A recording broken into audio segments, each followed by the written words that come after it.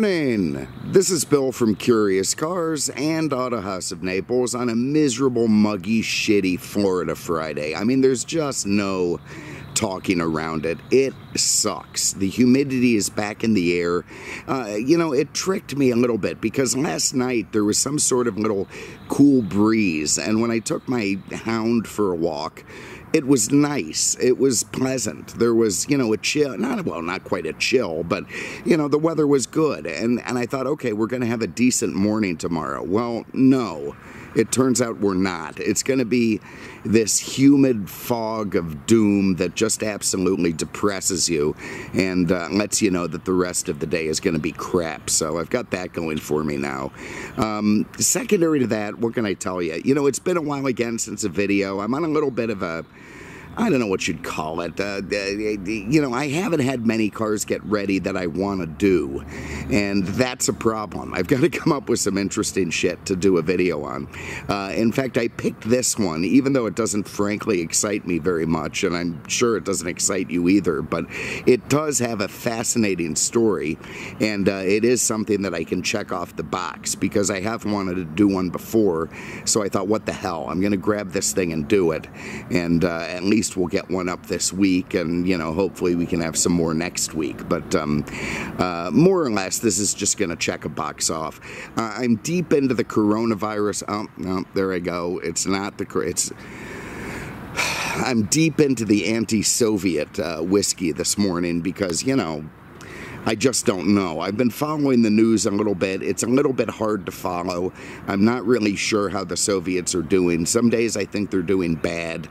Other days I think they're doing well. So better just to be safe than sorry and have a few tugs off the flask and make sure that, I'm well protected from any Soviets that might be, hanging around.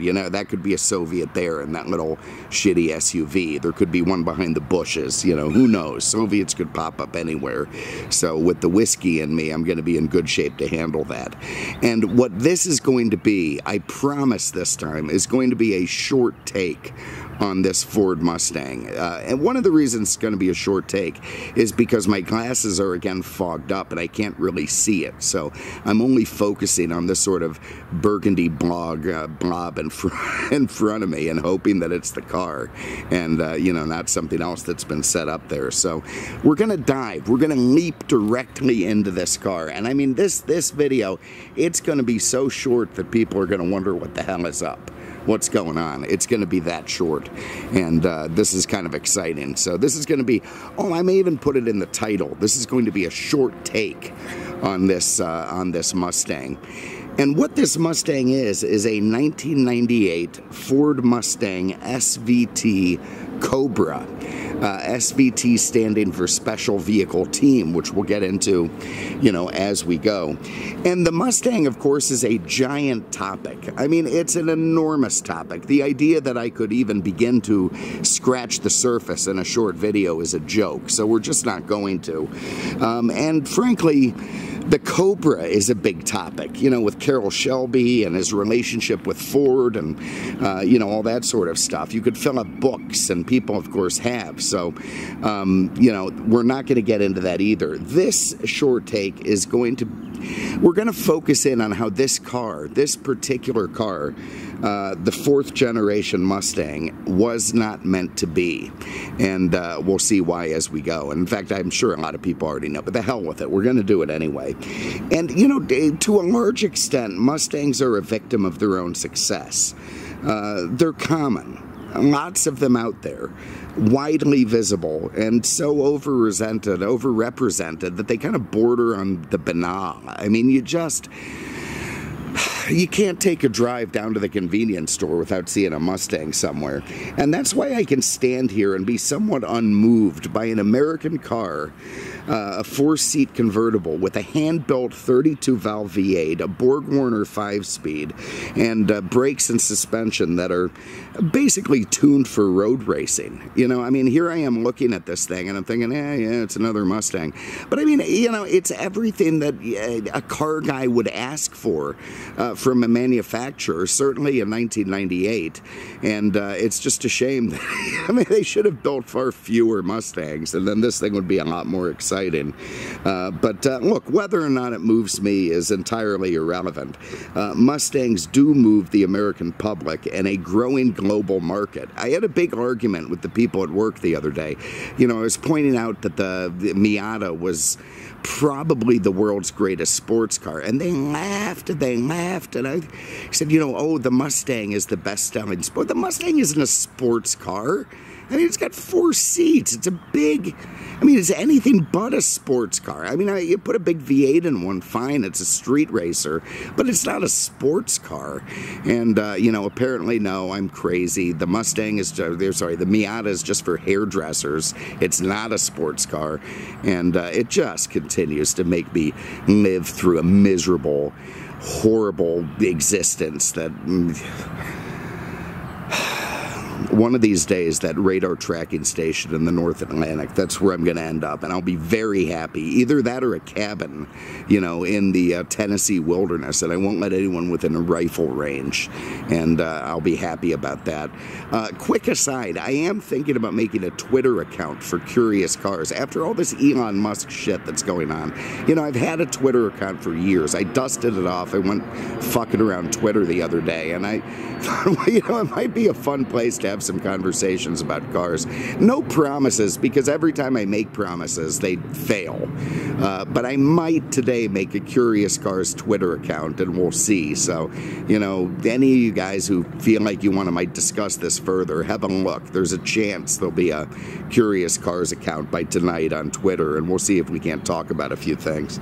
But anyway, I digress. So look, we're talking about iconic cars. We do that a lot on this channel. You know, every time I find something that I think is a big iconic, you know, something that has spread itself around the world and is very recognizable, I like to do. And this is one of those, not this particular Mustang, but the Mustang in general. You'd have to say it's in the top 5 of cars in the world that people know. I mean, it's just one of those things. And in particular, maybe even the top 3. I mean, it's just the Mustang is an iconic car for Ford. I mean, you're talking Lee Iacocca, it's basically his creation, and it has captivated the hearts of quite a few people. You know, for, I don't know what, he made it in 1964 and a half. Here it is, like almost 60 years later, and people still love Mustangs. So, so there it is. But look, this is, again, not going to be the long and storied history of Ford's pony car. It's going to be about how this particular car, this 4th generation Mustang, was not meant to be, and how it was saved by a small group of dedicated fanatics at Ford, because it's a very cool story, and for the people who don't know it, they should. You know, it's one of the rare times when the will of the people overcame the you know, the stupidity of corporations and the bean counters within them. And afterwards, I'll also go over this particular car a little bit, but we'll start with this. So, look, after its wild success in the 1960s, the Mustang had been, well, it was pretty badly mismanaged in the 70s. I mean, it went from being this hard-charging, well, okay, in 64 and a half, the first Mustangs, you know, they were famously called secretaries' cars, and there was some truth to that. I mean, the Chevelle was a more, you know, manly piece. You know, you get an old 6-cylinder Mustang, and it's not exactly what you'd call something a guy's gonna drip testosterone out of. But of course, the muscle car era was flowing at that time, and here you've got this great little pony car that you could put a V8 in, and it became one of the seminal muscle cars of the mid to late 60s, you know, and especially after Carroll Shelby got his hands on them, and they became, you know, the giant V8s, and, you know, the famous story, Hertz renting the GT 350s, there were GT 500s. It was a very big deal, and of course, that's when the Mustang GT got its start. Into the 70s, that quickly evaporated. In the beginning of the 70s, it kind of morphed into this big, bloated, personal luxury car, which of course was what was happening at the time, so it really wasn't a bad idea, but it definitely didn't suit the character of the Mustang. Then, of course, you had all the gas crisis shit going on, you know, people starting to retract, the economy getting into trouble, people wanted smaller cars. Out came the Mustang II. which was this weird little shrunken, downsized competitor to the Chevy Monza. And in fact, I'm going to have to intertwine this a little bit, the history of the Cobra name, because of course we've got a Cobra here. So of course Cobra began with Carroll Shelby, although there's some rumor he bought it off, I think Crosley or somebody, for next to nothing, the name. And of course made the first Shelby Cobra. Then he got involved with Ford, as you might know from that famous recent movie, Ford versus Ferrari, which is very much worth watching. It's a great movie. And the Cobra name became a part of the Ford nomenclature, more or less. It's still owned by Shelby, but it became a part of a Ford thing.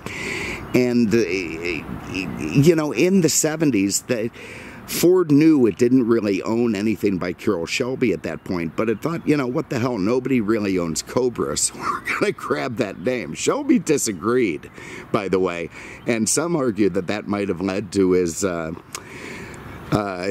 you know, relationship with Dodge in the 80s, the fight with Ford over the Cobra name. I don't know. I haven't really sort of delved into that too much, but Ford came out with the Cobra II, which was based on the Mustang 2, and it was a little bit confusing because there technically was no Cobra 1. I mean, the first Cobra was a Carroll Shelby product, so Ford didn't really have an original Cobra. They had Cobra jet engines, but they didn't have a Cobra. But all of a sudden, there's this little Mustang 2 with Cobra 2 badging, and that was Ford's first Mustang Cobra. It obviously wasn't really a muscle car. I mean, it had all sorts of swoops and scoops, and it was meant to look like the Shelby cars of the 60s, but it was all hat and no boots. It just really didn't have anything underneath, and that carried on for a few years. The 79 Fox body Mustang started to turn the tide, and initially there was a Cobra model, but you know, you're talking about all these sort of buzzy four-cylinder turbo engines that just weren't that good.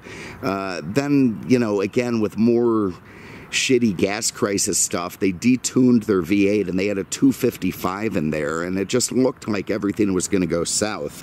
And then in 1982, they put the Windsor, the 302 high output V8, into the GT model, and that turned the tide because Chevy immediately responded in kind with an 83 HOZ28, and basically the horsepower race was on. Now, you're talking about this anemic, crappy shit coming out of the malaise era, but all of a sudden in the early 80s, you got people talking about horsepower again. You've got people stuffing more horsepower into cars than had been done in a few years, and from that humble start of recompetition, you know, now we've got 700 horsepower Mustangs and Camaros running around the streets looking for dominance while dipshits, you know, crash into other people at cars and coffee events. So, you know, we can all thank the beginning of the 80s and the rebirth of the horsepower wars, even if it was 180 horsepower.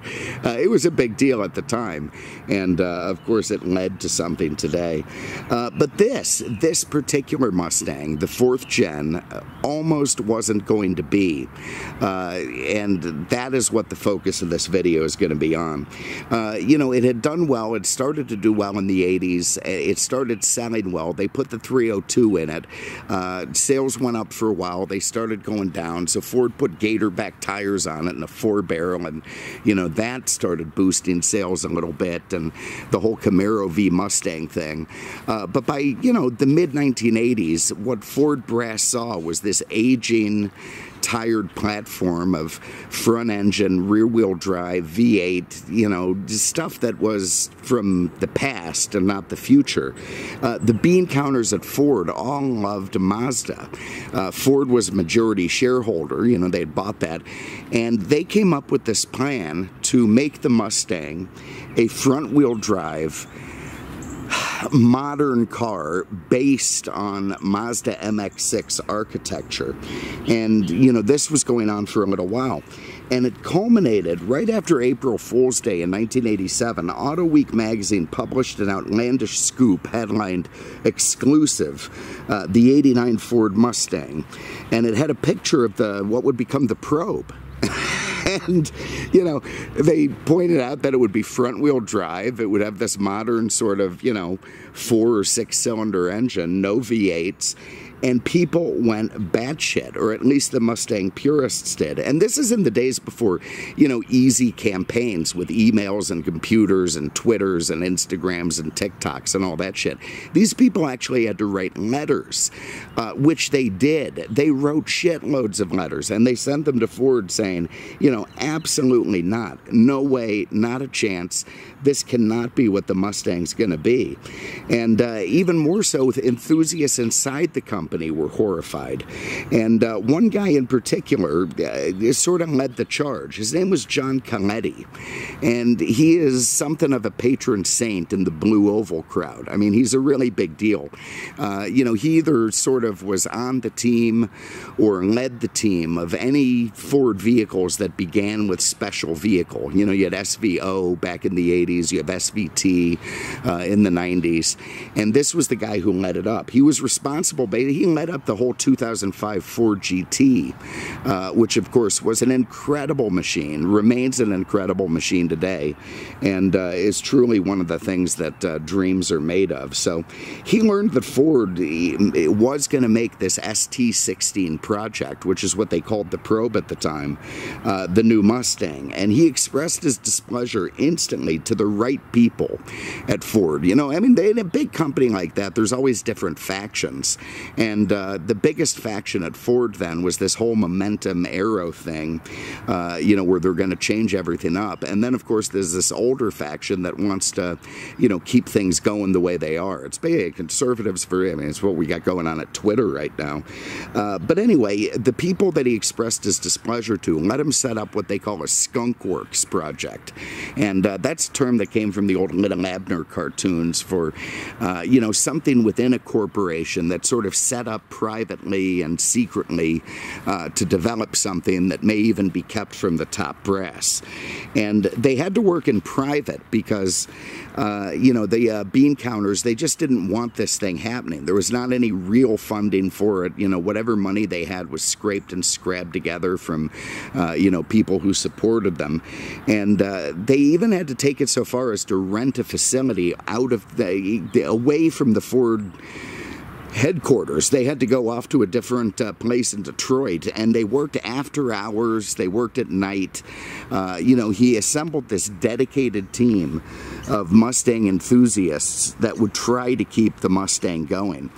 And it all came together very, very well, because the letter campaign going on against Ford, the, you know, outcry over making the Mustang into a front-wheel drive bit of nothing was really gaining steam.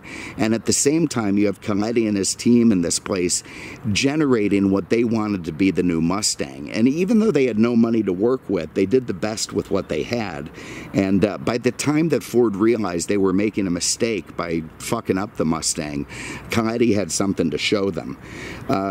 He had taken the Fox body plant. You know, they look, when they make a new car, usually they have back in these days, they had $1 billion and a clean sheet of paper. Well, that wasn't going to happen in this case. So, you know, they had a few $100 million, which sounds like a lot, but wasn't. And they had to create a whole new car out of it. So they took the Fox body platform, which, you know, was soldiering along. They made it wider, they made it longer, they stiffened it up, and they created something they could put this body shell on.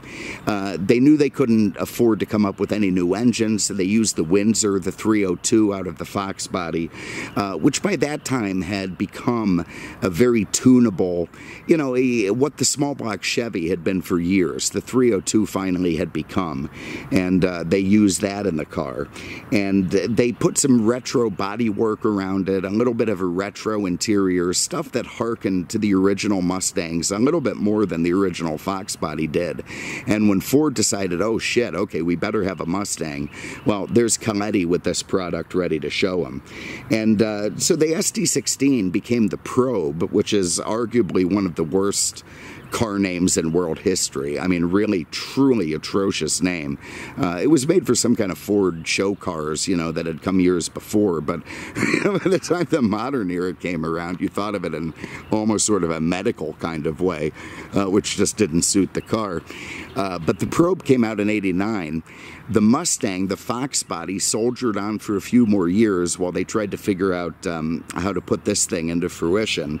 And then in 1994, this car, this Mustang, against all odds, debuted, and it was, you know, again, you could call it an instant hit. The Ford guys loved it. Of course, the diehards who had done the letter writing stuff were so happy to see a front-engine V8 powered rear-drive Mustang that they loved it. People went out and bought it up, and even though the Ford Probe was released to accolades from the press, they absolutely loved it. You know, it beat all kinds of other cars in competitions. By the time '97 rolled around, the Ford Probe was on its final year of production, and this Mustang would outsell it 6-1. So it's very rare in giant automotive companies and, you know, automotive history that, never mind one guy, that'll never happen, but a team of guys can overcome the consensus, make a car, and have it work out. And that is why this car is here today, and that is why Mustangs that, you know, came after this car are here today. The '05 Mustang, when it came out, it harkened even more to earlier Mustangs, and you know, it was just forever entrenched as something that Ford was going to do. So anyway, I tell you what, I'm going to take a break there. That's the story of the 4th gen Mustang and how it came to be in a very short, abbreviated way. One could get a lot more technical about that and specific, but gives you the idea. And then we'll go around this particular car and take it for a spin, and it's going to continue to be that very, very short video. So hold on for just a moment. We'll be right back. Alright, so we're going to dive right back directly into this car. I thought about doing a little bit of a history of 1998 because it was a fairly interesting year. You know, there was a lot of shit that went on that year. It was the year Clinton got impeached, if you remember all of that, the Monica Lewinsky stuff and, you know, the blue dress. It was also the year that he went after Saddam Hussein for having weapons of mass destruction. People say that might have been a distraction from his troubles at home, but maybe not. Either way, you know, Saddam was doing the WMD thing, and, you know, people decided that was no good. You know, there was an Asian financial crisis. They started building the International Space Station. You had all kinds of that crap going on. In films, you had Armageddon, you had Titanic, which was, to me, absolutely atrocious. You had Saving Private Ryan, which, of course, was a terrific film. Something About Mary, which my sister keeps telling me I need to watch, and I never did. And you know, some other, I think Godzilla, they made a remake of that year. Musicians-wise, you had the Spice Girls, which, again, love the plump red one. She's absolutely my favorite. You had Marilyn Manson. You know, Metallica was doing some crap. Aerosmith was doing some crap. And, of course, eternally, Madonna is doing her thing. So, '98 was a fairly interesting year, but you know, I didn't really prep for it, and what the hell. So let's just continue on and get directly into this car.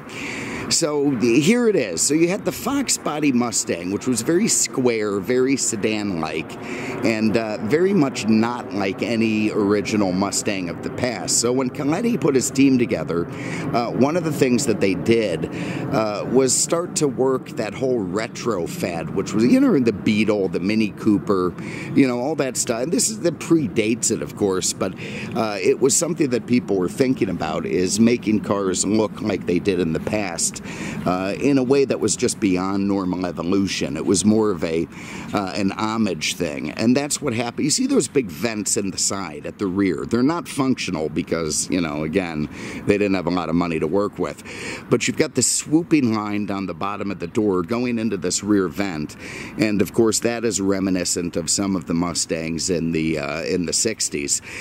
You've also got hood scoops on this one, which again I don't believe are functional, but the hood scoops were not standard to most Mustangs. It was a Cobra thing that only they had. But, you know, still, again, hearkening to some of the hot rod versions of the Mustang in the past. In the front, basically, maybe the only thing that looks like a Mustang is that prancing horse, galloping Mustang in the center of the grille. And otherwise, you've got an homage to the Ford Aero look. You know, from the Ford Taurus onward, Ford was very, very much dedicated to Aero. And whatever car Coletti and his team had to sort of put on paper had to fit into that motif, and there you go. So you've got basically this unholy marriage of a classic Mustang and a modern Aero look. It's also taller. You know, the Camaro Firebird at the time was much sleeker and lower.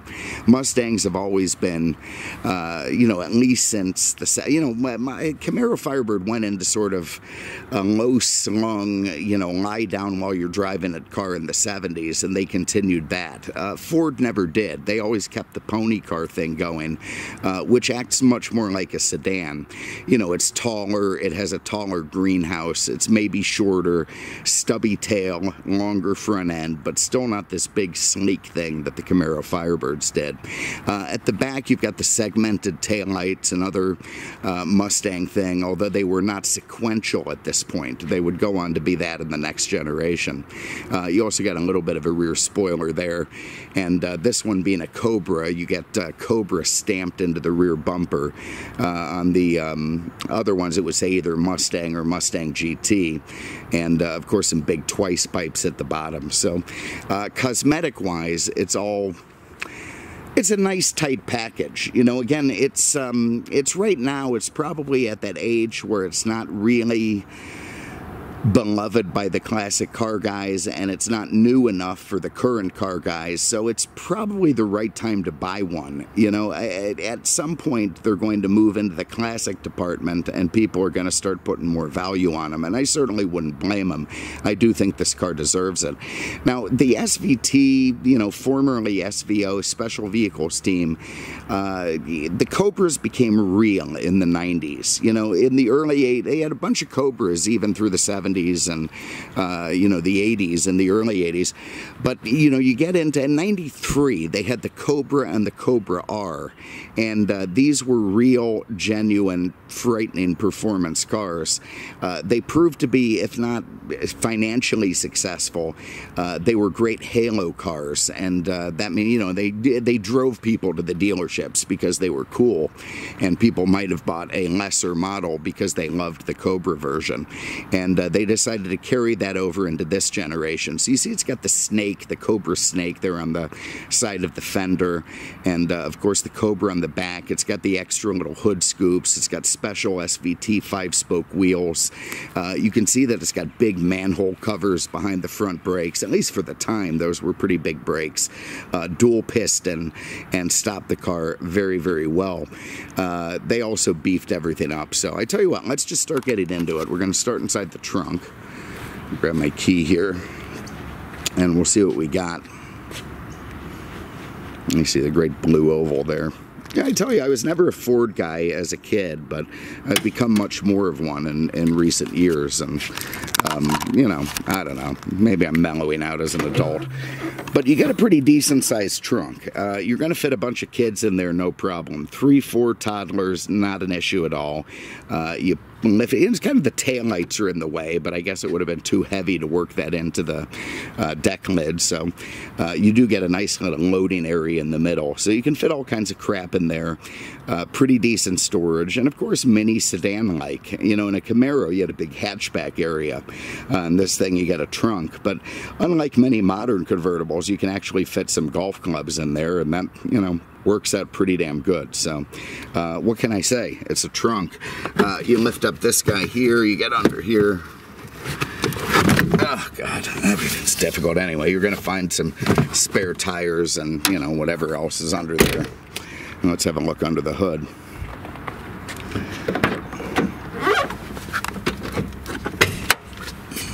I have trouble opening this hood, and it has a prop rod, so this is going to be difficult, but we'll give it a shot. Oh God. Alright, get this up. All right, so here it is, and this is a pretty big deal. So this is a 32 valve. Chevy and GM, they kept the pushrod, engine going. They had a moment of indecision where, they had that ZR1 with the 4 overhead cams, and they had the pushrod, and they had to decide which they were going to develop, and they finally went with the pushrod. Ford went in the other direction.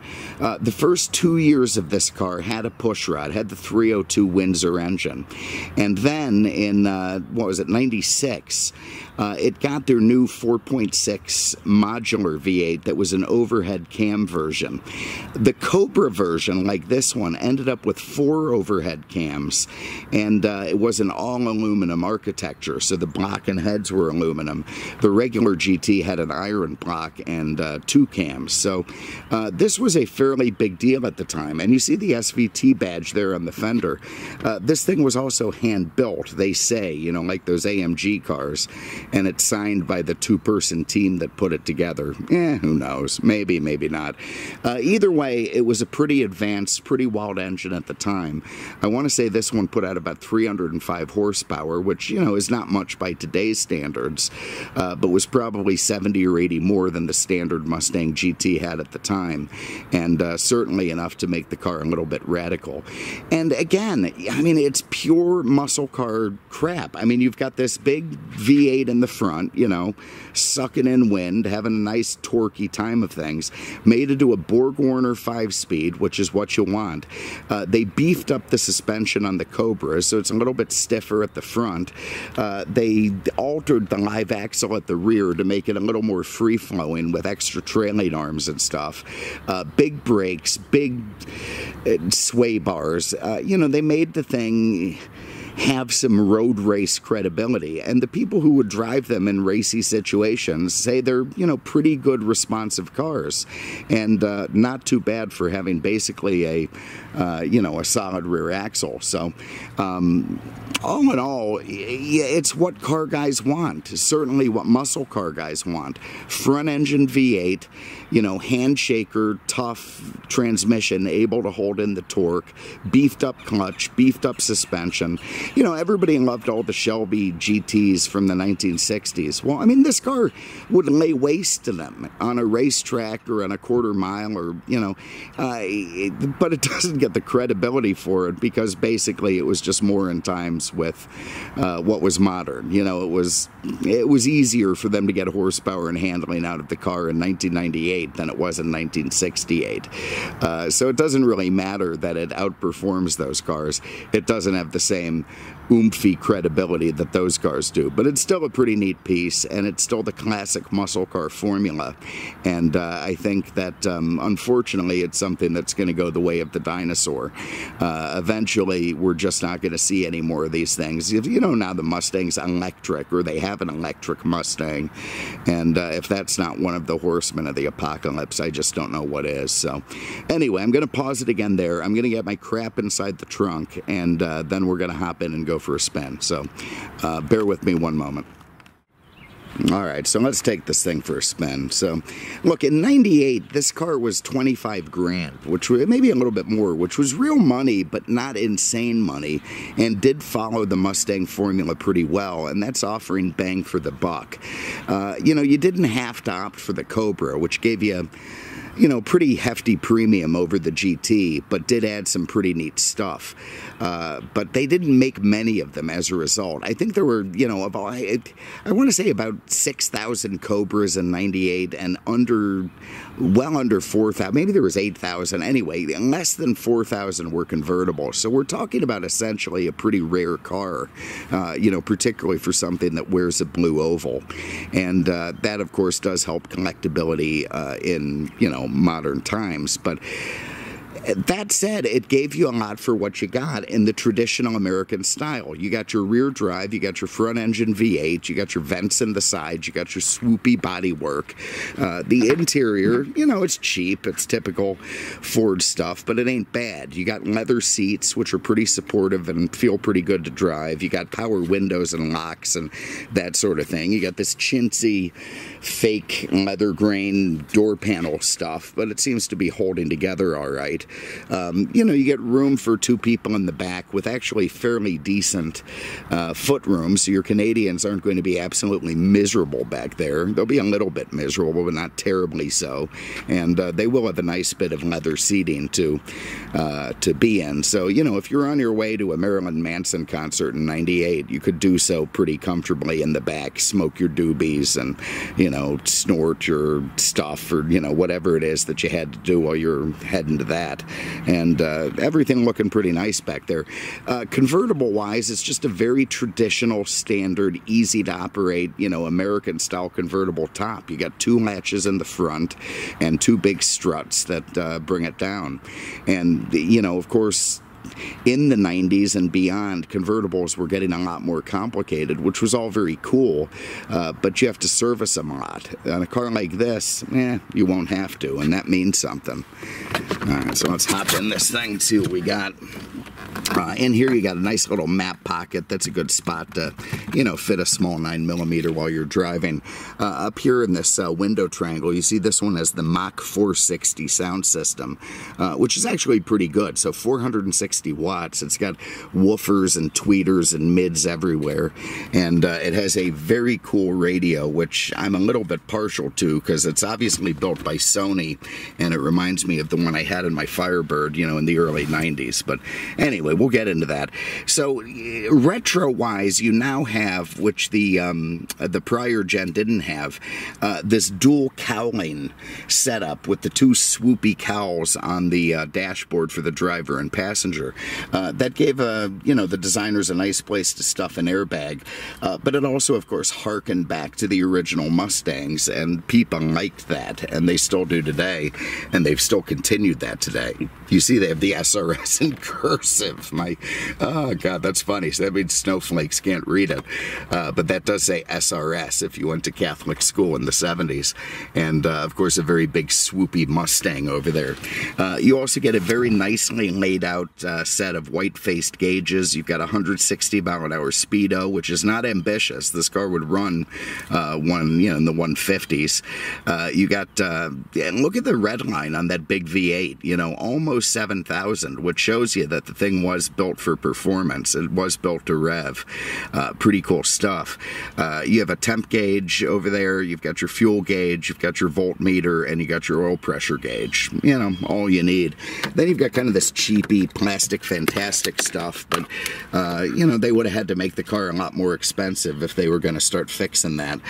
You have a pull handle headlight thing right out of the 1960s, except cheaper. This is a tilt wheel, which is nice, and it tilts back here, you know, towards the cluster, unlike Ford's. They were just tilting right at the front of the wheel before that, and I didn't like it that much. I like this better. You've also got your wipers and shit there. You've got a little bit of multi-function stuff for the cruise control on the steering wheel, and of course the Cobra script. Over here you've got a very basic looking climate control system, low, high, medium, vent, easy to operate, easy to run, but, you know, pretty cheap. And then getting into that cool stereo system, which I really have to admit I like it, and it all works. So it's no knobs, which, you know, obviously knobs are cool, but it is neat. I secretly do love it, and I love the afterthought CD player. You know, that was, of course, an expensive option. This one still works too, and very cool stuff. You also have this little flip-down cheapy thing to cover your 12-volt. You know, I don't know why it flips it. Why, you know, they're putting a picture of a cigarette on it, but it's covered and there's no cigarette lighter in it, so I don't quite understand that. Are you supposed to keep your cigarette lighter remotely? It's weird. They have pushed the shifter up towards the center stack of the dash, which I'd like it to be back a little bit further because I feel like my fist interferes with it, but it's fine, and it's got kind of a Cobra head on it, which is neat. Here's your ashtray, which, again, you want to talk about an afterthought. It just fits in one of the cup holders. We do have books for this thing back at the shop, including the certificate of authenticity from SVT, saying that this is a special version, the Cobra, and you do get a trunk release. You have a very standard looking e-brake. You've got your fog light switch at a very weird position here. This runs the top, and then you've got another 12-volt outlet here, presumably for some kind of MP3 player in the 90s, and a nice little center console area to stuff some crap. You know, you can get all kinds of stuff in there. You also got lights on the rearview mirror and a couple of sun visors that have, look at that, there's typical Dalton. He doesn't bother cleaning the mirrors. So anyway, it's nice that they're there and they light up, and it seems like a bit of a luxury touch for what otherwise feels like a pretty cheap interior. All right, let's fire this thing up.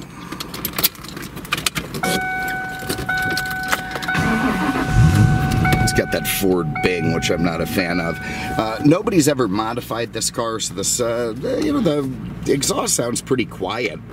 You do get a little bit of a V8 growl, which you'd expect, but truly a little bit tame for, you know, what you hear from Mustangs around the world, because usually people go put like straight pipes on them and they just sound so obnoxious you can't even hear yourself. I'm gonna run the top up. Let's see, we do that here. Well, that's going down. All right, here it's going to go up, which of course runs very, very simply, if slowly. I don't think people ran this top very much. Probably needs to be exercised a little bit. Anyway, eventually, this is like Peter's Gate. All right, there it is. So it comes up nice and easy. You know, easy in the sense that it's simple. You just click these little standard guys that could be out of the 1960s in it. Run your windows up. There's the backs. There's the fronts. And now we're fairly well sealed into place, so let's go for a spin. I'm also getting a little bit of AC going because, of course, it is humid today. And just a residue, an absolute residue of a sinister V8 sound out of the back of this thing, which is, you know, enough to satisfy a muscle car guy when he's driving away from the dealership, but he's probably going to rectify that fairly quickly. He gets home and puts some turbos or glass backs on it. You can also see the crappy windshield job, so immediately with the humidity it starts fogging up. Thank you, Dalton. I also like the way you can see the little power bump hood scoops out of the windshield. I think that's a nice vista for the car. Let me get the defrost on for a minute. For the love of God. Be able to see when we take this corner. See if that works. Got the fastest defrost in the world.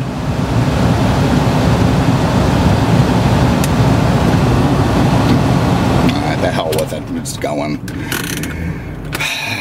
Dalton, for the love of God. All right.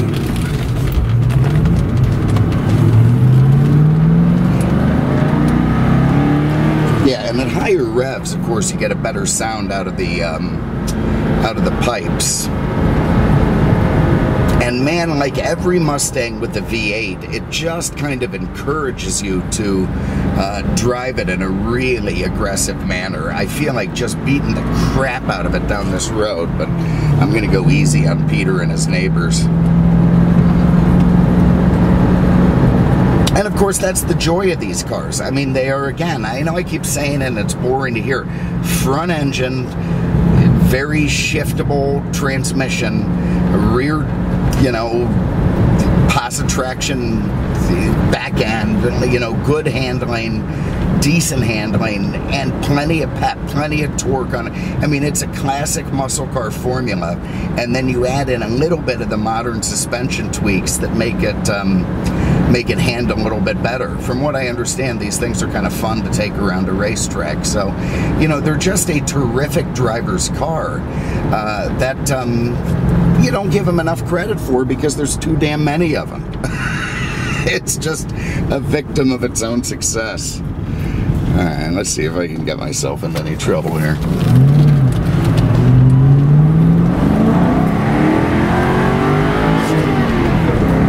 Hitting almost $7 grand on the red red line. Yeah, you know, I mean, that is fun. Without question, that is fun. And that's what makes these cars worth having. They're a joy. Darren's telling me to slow down. I will slow down. All right, I'll do that so I don't get a ticket. But that's what makes these cars fun to own, is you can just beat the shit out of them. And, you know, go do donuts in the Walmart parking lot. Go, you know, drift your way out of the Cars and Coffee event. If you're good, you can do it without hitting 4 other cars across the street. And just have the time of your life on your commute to work. You know, just try to do it without getting any speeding tickets. So, anyway, there it is. I don't know, we can do a highway drive. I think I can get a highway drive in today. But yeah, the steering's nice, it's tight, it's what you want it to be. The brakes are powerful. And again, you got plenty of pep under the hood, so there's instant throttle response. And it just becomes a lot of fun to cruise this car around the boulevard. I know there's a lot of tweaks you can do to this engine to give it super horsepower. Yeah, fine, do it if you want. Otherwise, it's just fine the way it is. And being a Cobra, being less than 4,000 produced, even if it doesn't skyrocket, it should appreciate nicely and become a fun collectible to drive around that doesn't absolutely break the bank. So this one will be for sale at Auto House in Naples if you have an interest. And otherwise, I'm going to go up. I'm telling you, man, I've had a little bit of a lag. It's hard to find stuff, but I'm going to try and come up with some fun stuff to do. And we'll see if we can keep the videos rolling next week. So thanks for having a look. Really appreciate it. And we'll see you with the next one. Take care.